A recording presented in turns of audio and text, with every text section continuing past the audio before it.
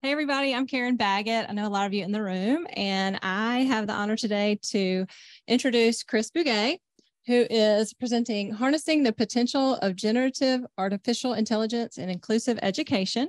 And Chris got an introduction over in the main room, but for those who are live streaming, Chris is in the public schools in Loudoun County, Virginia. That's right. Okay. Nailed it. And he's written multiple textbooks. I'll let him tell you a little more about that. He also is co-host of, oh my gosh, Talking with Tech podcast. Yes, Talking with Tech. In fact, I'll show you right now. I don't want to mess up your mics, but I'm wearing a Talking with Tech t-shirt underneath, showing with my Talking with Tech podcast shirt. Sorry, I had it in my head, but Talking with Tech podcast, and it's all about AAC. They have multiple AAC users on the podcast, so definitely check that out and subscribe. Hank's been on the podcast. Hank Poor has been on the podcast. Probably Lance has been on the podcast. Maybe Brad and Dan. Soon to be on the podcast, Brad and Dan. So any questions that y'all have, I'll be sitting right here on the corner. Just like holler my name through. No, I'm just kidding.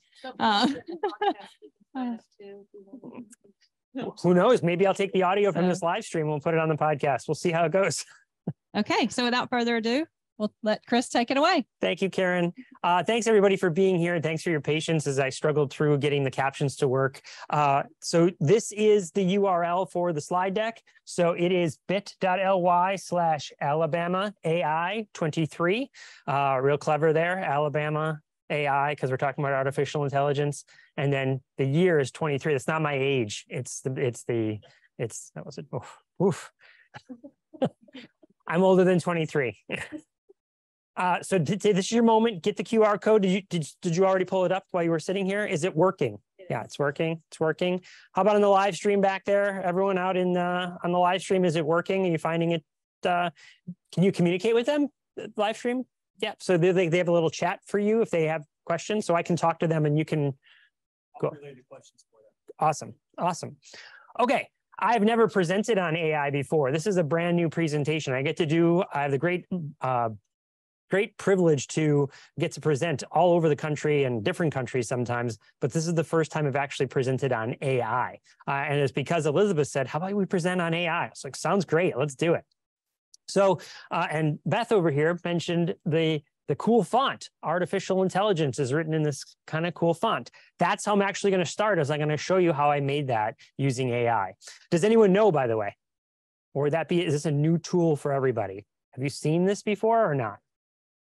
No. Okay, what I'm going to show you is actually a feature of Microsoft Word that has lived and existed for a long time called Word Art. Here's Word Art. You can go to Word Art and you can upload a picture into your Word Art and it'll present the picture in the background.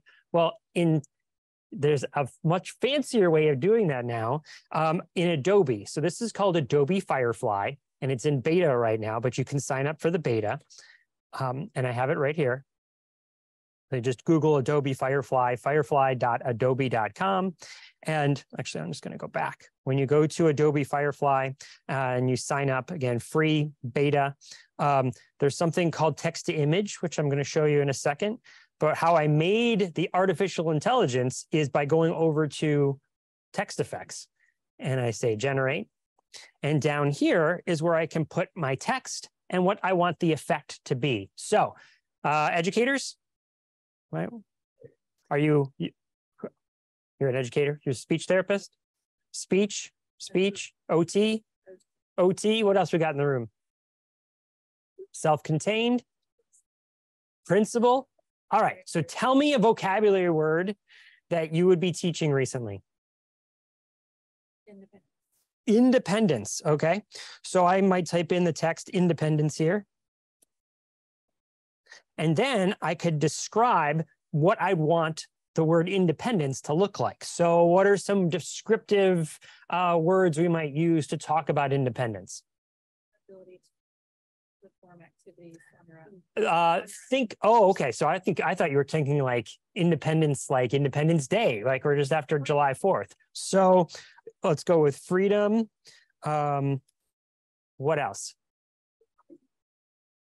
When you think, what's that? Fireworks. Maybe strong. Maybe American flag for Independence Day. right? And when I hit generate, what it's going to do is take that word independence, make it in like bubble text, and it's going through its process here. And it's, in this case, you might see that there's some fireworks and there's the American flag displaying on the inside. So how did I make artificial intelligence? I typed in artificial intelligence and I said circuits and wires and I don't know, whatever else I said, right? Want to try it again? What's another one? What's another word? Something you're teaching recently in a lesson. You teach words to kids? What? Dawn. Dawn, like the morning? Yeah, okay. So what are some nouns that go with dawn? Doesn't have to be nouns, it can be other things, but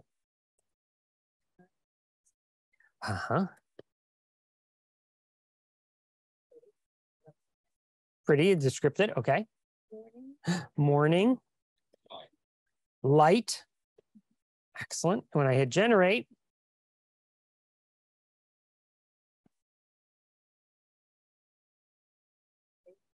thinking, there we go. Now notice that this is one option, but there actually gives me 4 options. I can choose down here some different options. It takes it a second to regenerate it, but I have different options that I can choose from. Pretty cool. Do you think this strategy might help kids learn the vocabulary? Maybe learn the phonics of decoding it, but then also, so you're still looking at the shape of the word, you're still looking at the individual letters and decoding it, but you might have a way to remember the meaning of what that word is because of the way the actual text is, the way the font is displayed. Cool? Good stuff so far? All right, so I'm going to show you another tool. You ready for the next tool? So also in Adobe Text Effects or Adobe Firefly, there was text to image. So has anyone played with this at all? Beth has played with it. Okay, so this is going to be another little tool, fun play. And there's other tools that do text to image. How many of you play with Canva? So text to image is in Canva as well. Right? Have you played with that feature? So you haven't played with it in this tool, but you played with it in Canva. And then another one that is, again, to explore is called DALL-E, kind of like WALL-E, if you've seen the movie WALL-E, but it's DALL-E, DALL-E. And this is another text to image tool. But I'm going to show you Adobe Firefly. Okay, because they all kind of work the same way. The way it works is that you type in something you want to generate. So what do we want? What do we want? What do we want to generate? What do we want to picture? A roller coaster. Okay. Anything else? A wooden roller coaster. Okay. When? When is this roller coaster? Like in the summer? We're going in the summer? Okay, let's see what it does. Now note over here as it's thinking, there's some of the different options that I could have, but most of these text to image tools generate 4 options that you can choose from. So there's option number 1, kind of rickety. I don't know. I don't want to be on that roller coaster, right? There's another one, right? There's another one, and there's another one. Okay, now why are they all so rickety? Well, note that I had selected art, right? What if I just said photo and changed it? Right, so it was trying to make it this artistic roller coaster. What if we made it an actual roller coaster? Now these look a little bit more, that one's still a little weird, but these look like a wooden roller coaster that you might see at Six Flags, right? I passed that on the way here. Cool. So okay, so that's text to image, that's text effects. Here's how the rest of this session is going to work.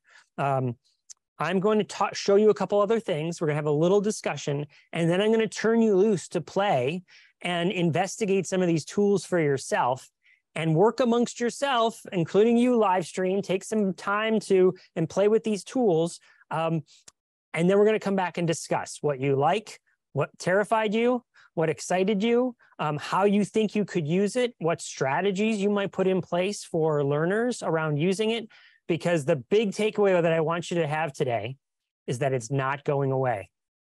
Your students are going to be using this tool. They're going to be using ChatGPT, which I'm going to show you in a second. They're going to be using these image generating tools. So you need to know about them and need to give parameters around, okay, how are you going to use it? Just yesterday at the expo, I was talking to some of the students, the grad students, and they're like, we're in our second year of our program. We're like, oh, you're going to be interviewing for jobs at the end of next year. Like, yeah. It's like, I bet an interview question will be, tell us how you use AI. Because it can be used for so many different features and so many different productivity to be more productive. All right, so for instance, I thought I would use it to generate a slide deck. Meaning, so that's me, right? I was able to upload my picture and say cartoonify myself. And these are different versions of me in a tool called Blue Willow, which is also free. But then there are presentation AIs where I could say, essentially what I did is I took the description of this session and I plugged it into AI called, I'll show you here. And I said, make a slide deck with this description. And so here's the slide deck that it's called the Magic Slides add-on for Google Slides. And it made a slide deck of the topic that I could have used this slide deck to talk about today. It says introduction, kind of defines what it is, and then tells you about ChatGPT, right? It came up with the images, it pulled these images, some different little, just a couple words, and then an image. And then we're going to talk about how it can be used to engage students. Do you see how it's not exactly perfect? If I go to the slideshow, right? Because it saw the word engagement and it created an engagement ring, right? Which is not the engagement, just like when you said independence, I was thinking Independence Day, right? Or independence, and you were like, no, there's other independence. So it's a start though, and then I could morph from there. Okay. I don't think it's meant to be just done like, hey, here's my tool from beginning to end. It's meant to be a start, a Kickstarter, and then you can make it and adapt it from there. You'll see what AI came up with is wildly different than what I as a human generated for the slide deck that I'm sharing with all of you. All right. So who here has not played with ChatGPT? I'm sure you've heard about it.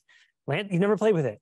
Okay, not played with it, not played with it, not played with it, not played with it. Okay, so a lot of people. So have you even seen it at all? This is gonna be your first experience seeing it then. Okay, so ChatGPT looks like this.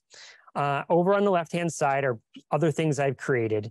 And in fact, just last night I was playing with it and I actually created a little video after seeing you guys. And I was like, what if I could make a video on 3D printing? They were at the expo last night and they're doing a session on 3D printing later. It's later on in the afternoon, right? Yeah. It's like, what if I could make a video with ChatGPT on 3D printing? So here's what I did. I go over to ChatGPT. I'll show you the video in a second. Let me just show you how it works. Let's say you wanted to write something, an essay on something. What do you want to write? What's your latest blog post about? What are you curious about in the world? Someone shout out something. Recommendation for someone to be in a sorority for okay. totally use it. Right? A recommendation for rushing a sorority. That'll be good. Now, I could put Yeah. Like a recommendation letter, right? For some high school. write a recommendation letter for rushing a sorority. Now, what I'm doing here is called, I'm writing a prompt. I'm prompting it, and then it's going to respond. And there's levels of writing the prompt. Like I could say, pretend I'm a speech therapist giving a, you know what I mean, right? Because Karen, you're a speech therapist. No. This is perfect. I'm just saying you could say act as a fourth grader who is, you can tell the AI to pretend to be something else. right? So we're just going to say, let's see how it did. So it's writing the letter. Notice it's giving you a space that says your name, your position, that you can go in and customize it.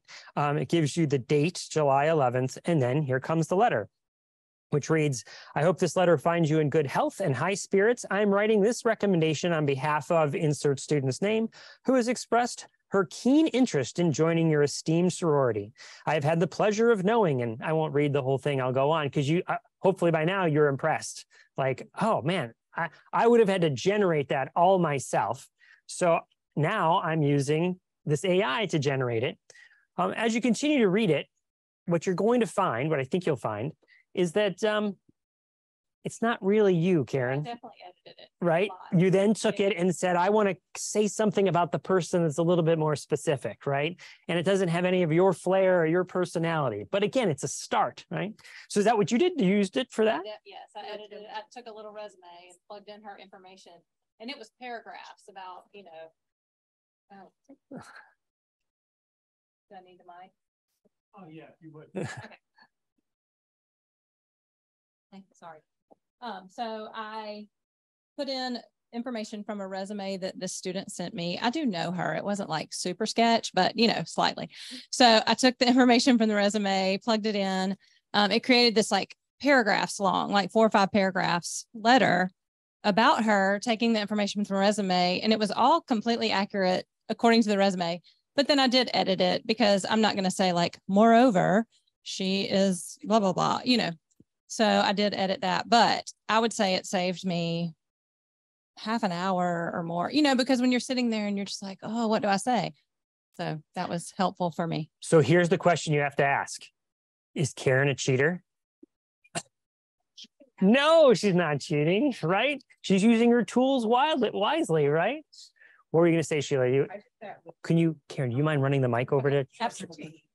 When I was trying to create the sole source letter, I did that with you and your team. And so to make you guys sound different, I just put in bullet points. Mm-hmm. And when I put in bullet points, what Chat GPT also does is it pulls information about you from your from the website. So I mean, from the internet. So if there's stuff on there about you on the internet, it will pull those things in about the people too. So it made you guys sound really good.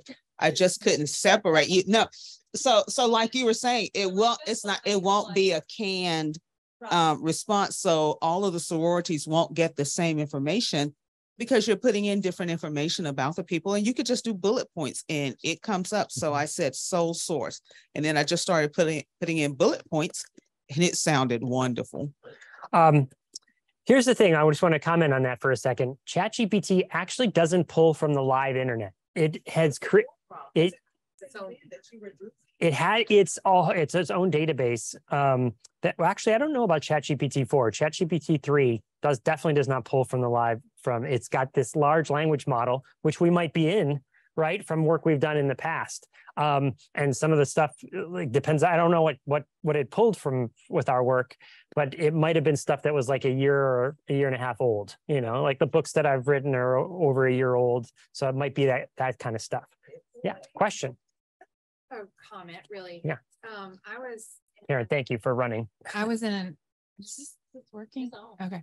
I was in a OT mental health Facebook group, and someone said, does anyone have a handout about urge surfing for students who are trying to quit vaping? So I didn't even know what urge surfing was, but I typed it in and it created this handout, and it was appropriate for kids who were quitting or trying to quit smoking or vaping.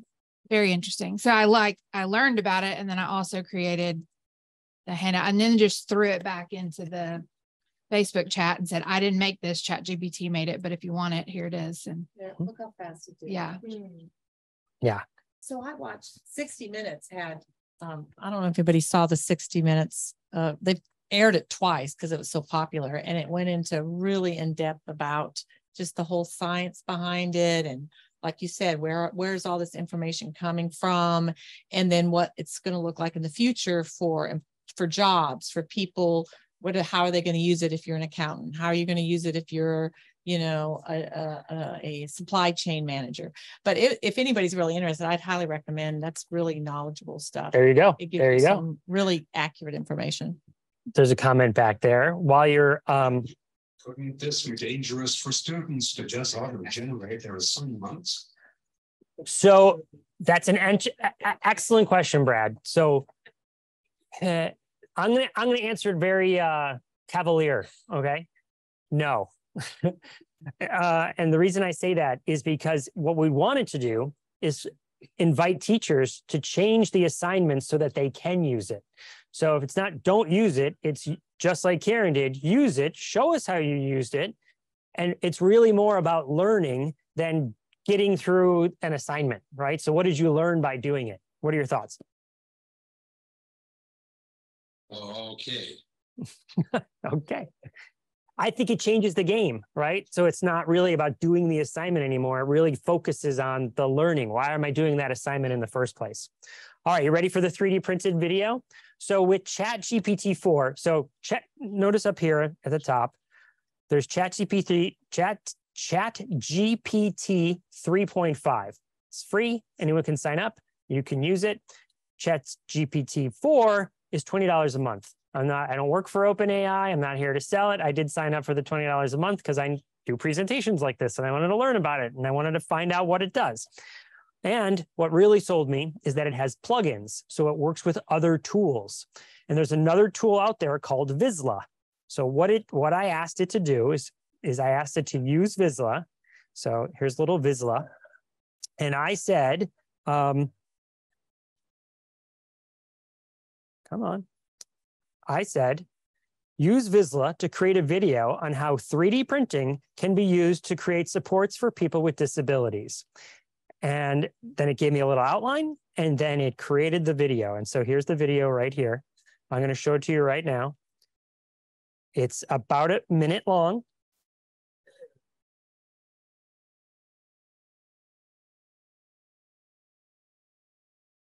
Has audio, but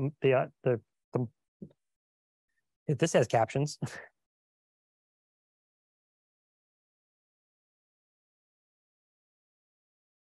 You can see what it's done is pulled all these little clips together, stitched them together. It tells a little story, has even clips about this person, Alex, who uses a 3D printed support tool, about a minute long. What'd you think? It has audio too. It's just we don't have the speakers hooked up. I could see applications for this with like social stories for students as a video, which is really cool because typically we're printing out pictures and typing out, we read and sit, but having kids scan a QR code and have a video about a social story about this thing that they're going to do, or maybe some sort of like daily living task that they need to do, like having their instructions of here's how you would, you know, set up this silverware for dinner, or I don't know. Exciting? Yeah. Okay. So what you just did, Karen, is what I'm actually thinking the group's going to do. So let me show you, let me set you up here.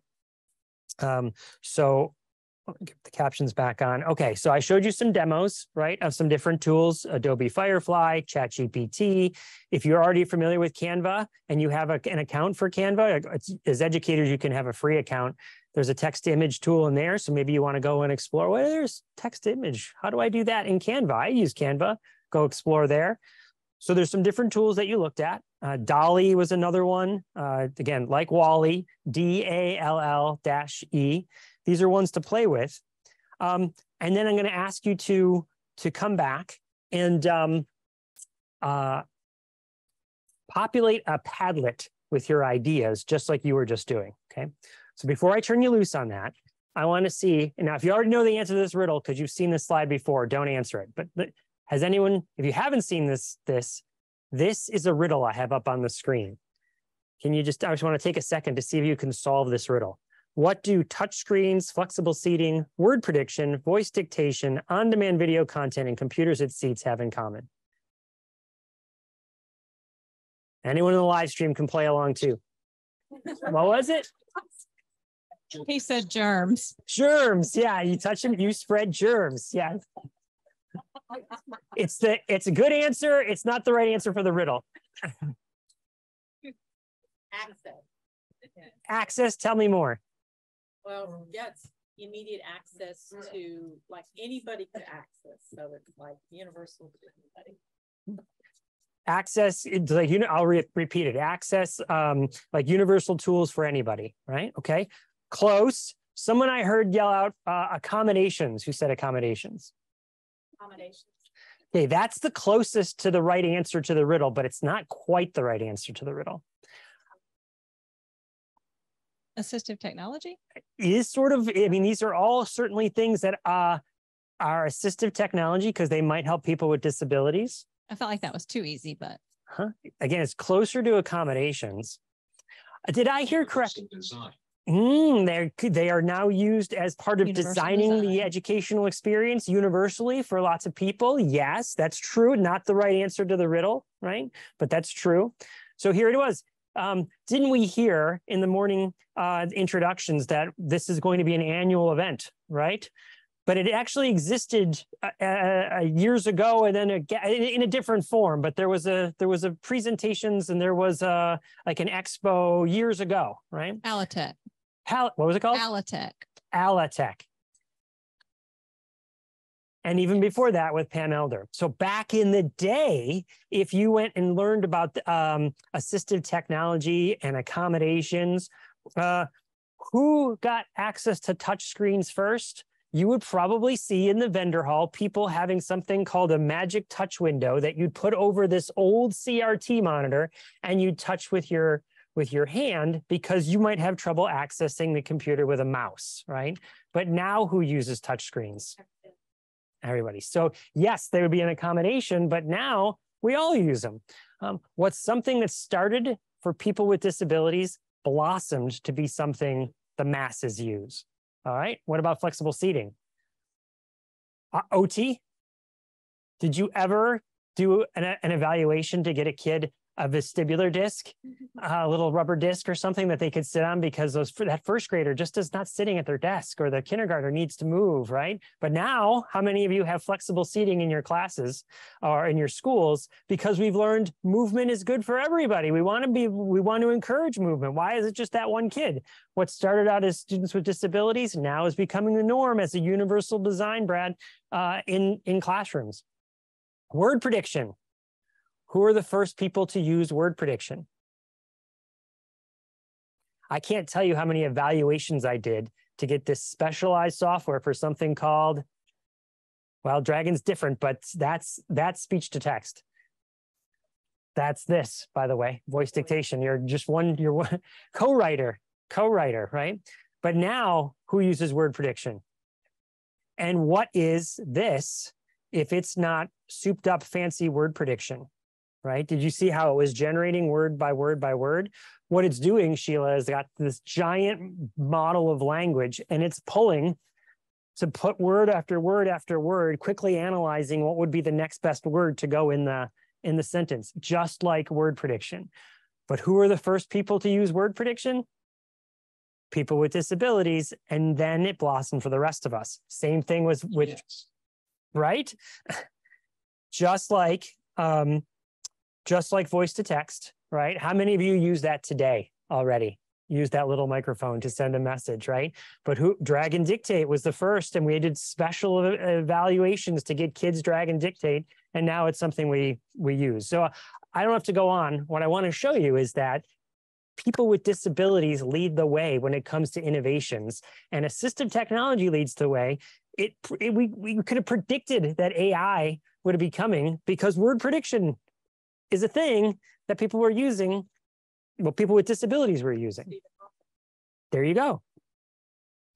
Okay, so I wanted to take a minute to talk about how there's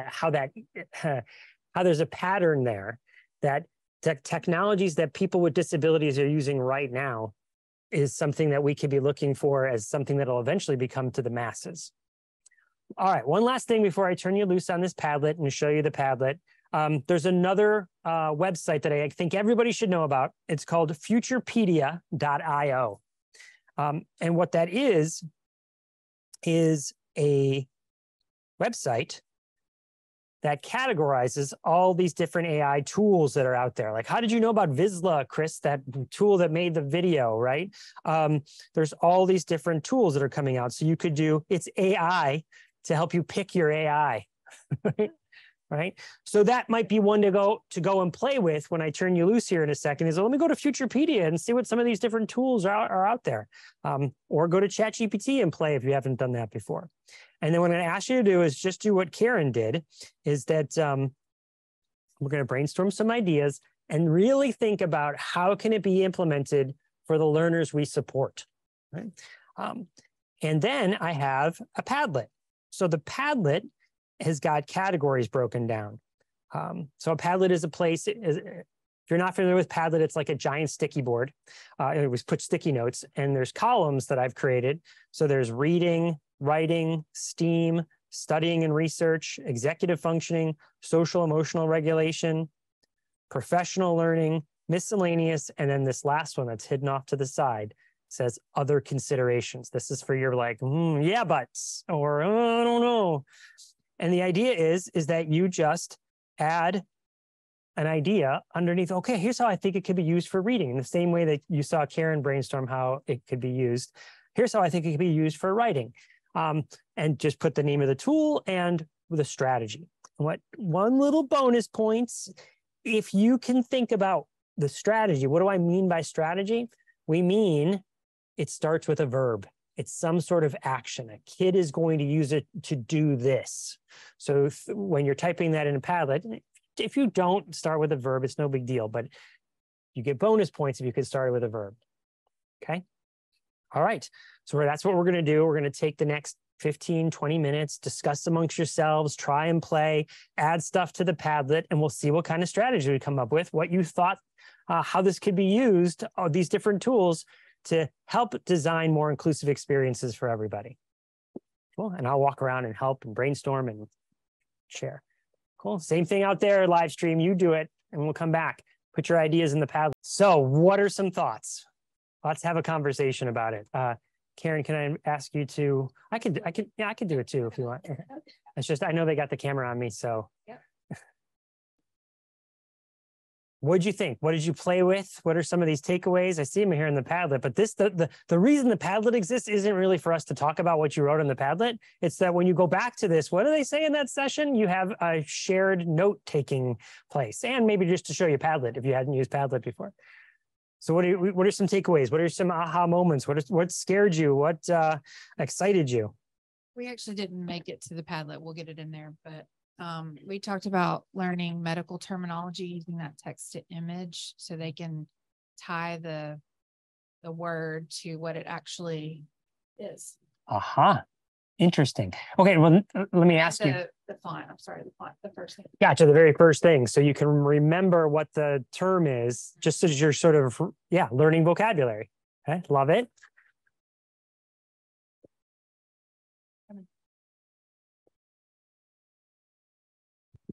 So we talked yesterday. I'm a student at Montevallo, and we have just really, the only thing we've been told about AI is that they can tell if we've cheated. That's like the only thing we don't know in terms of like how it can help us. So I was just looking at ChatGPT and looking at visual schedules for therapy and things like that, and just really looking at how it could help us. And I think it'll definitely be a longer journey. But like I said, the only thing we've been told is like basically don't use it because we know or they know that we've cheated. So it's going to be a long journey. Once upon a time, my Aunt Sue told me, Chris, don't pee in our pool, because if you pee in the pool, we put a special chemical that it's going to make it purple all around you, and we're going to know. And I totally believe that if I peed in that pool, it was going to be purple, right? Why am I saying that story? Because yes, there are tools that will tell you if AI, it will give you a likelihood. Like it's 72% of this was probably generated by AI. Like that's what I've seen. Not yes, it was or it wasn't, right? In Karen's example, right? Karen used it to generate, to start something, but then you customize the heck out of it to make it something. So again, is that cheating? You know, what I'm hoping it does, we were having this discussion over here, is force the educators to change their instruction a little bit.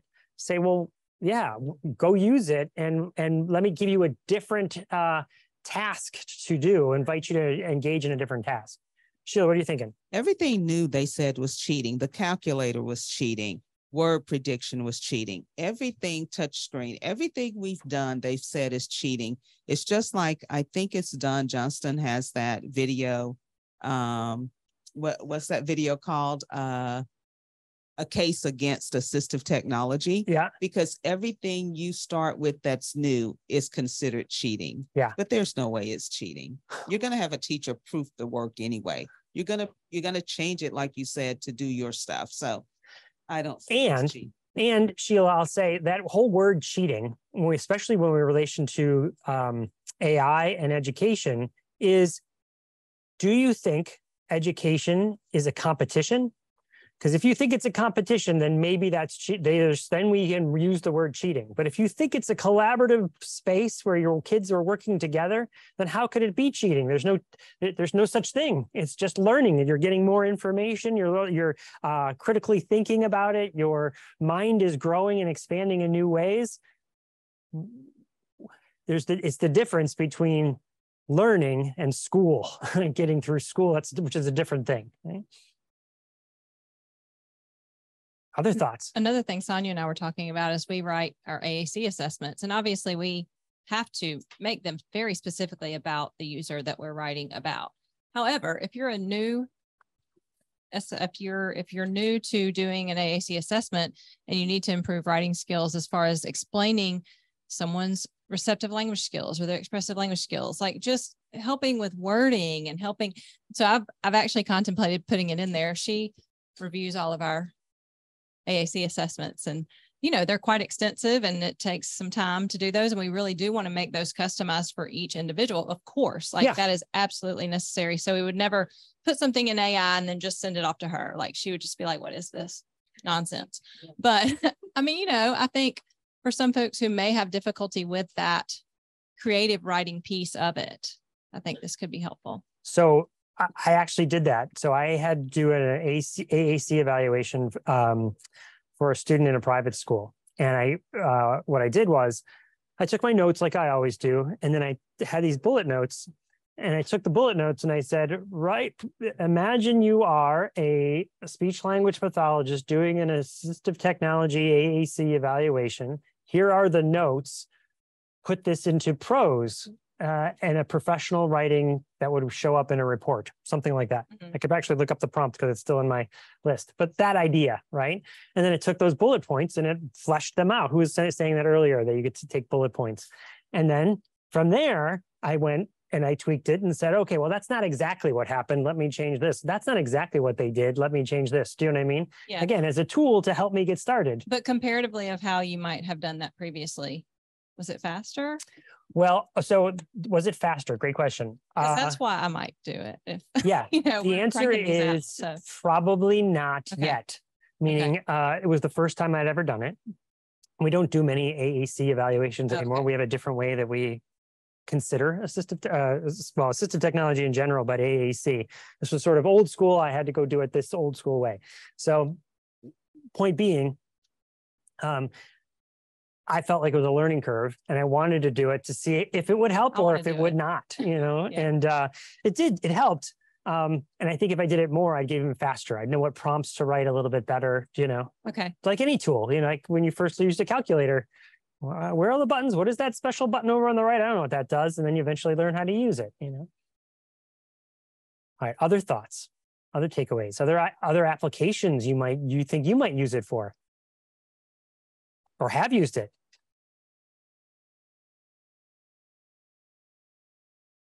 Okay. Jason, right? Yes.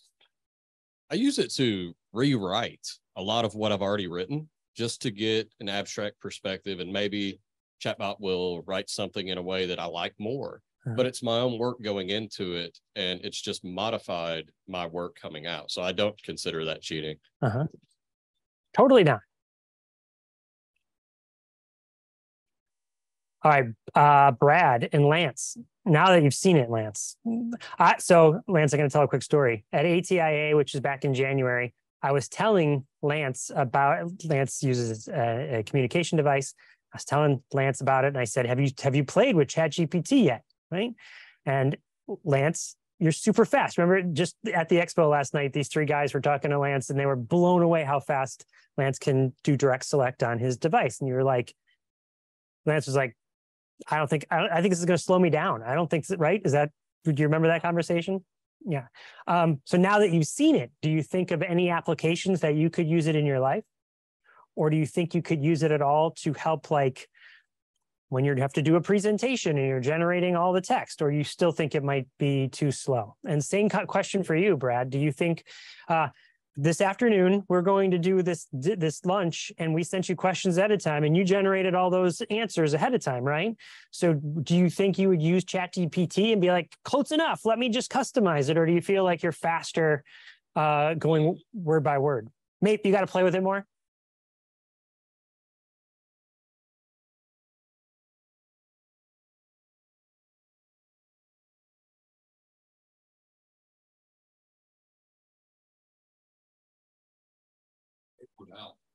It might. He said it would help, I think. It might.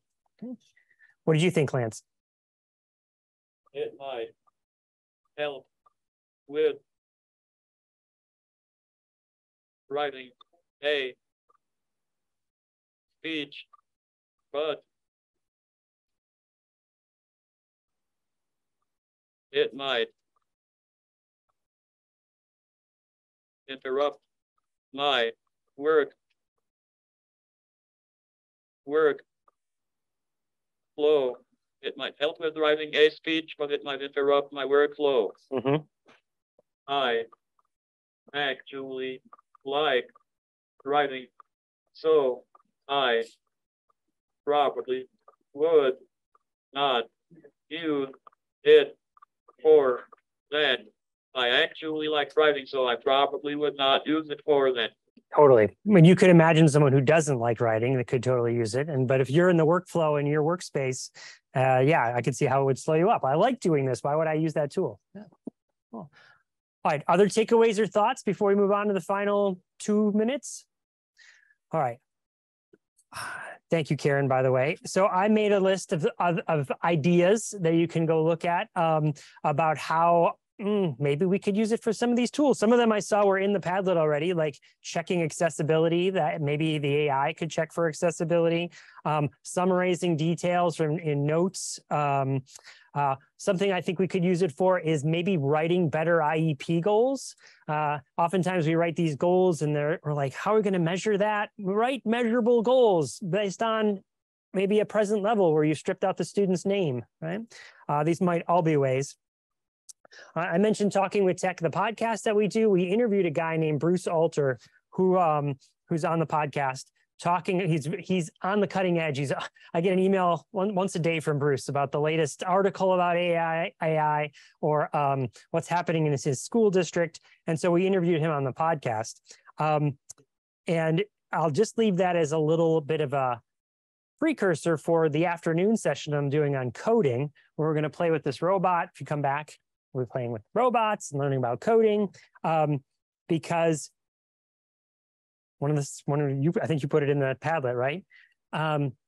AI can also write code. So do kids need to learn how to code, or do kids need to learn how to use AI to write the code and then alter it and change it in the same way that we were talking about, or like Karen did with writing the sorority letter. So come back in the afternoon for that. All right, that brings us to 10:45. Any other final thoughts? Was this worth your time? Yes. Did you learn a lot of new stuff? Yeah. Are you both equally terrified and excited? Yes. Excellent, excellent, excellent. All right, thanks everybody. Thanks live stream.